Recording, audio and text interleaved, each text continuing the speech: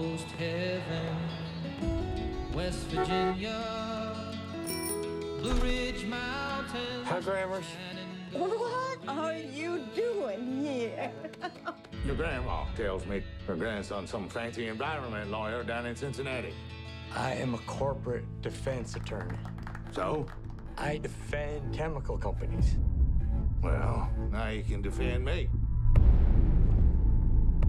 How many did you lose? 190. 190 cows. You tell me nothing's wrong here. It's a small matter for a family friend. Help a guy who needs it. The farmer or you?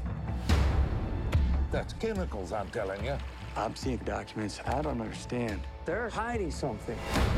That chemical. What if you drank it? Drank it? It's like saying, what if I swallowed a tire?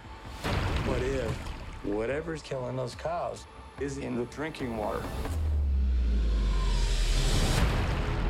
At DuPont, better living through chemistry. It's our DNA.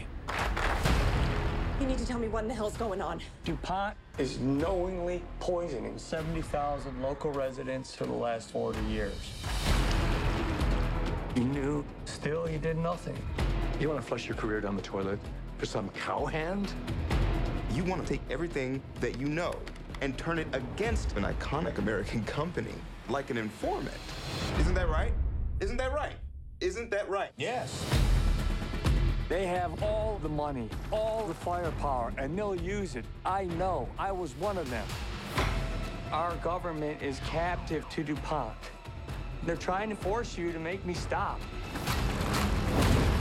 He was willing to risk his job, his family, for a stranger who needed his help. The system is rigged. They want us to think it'll protect us. We protect us. We do.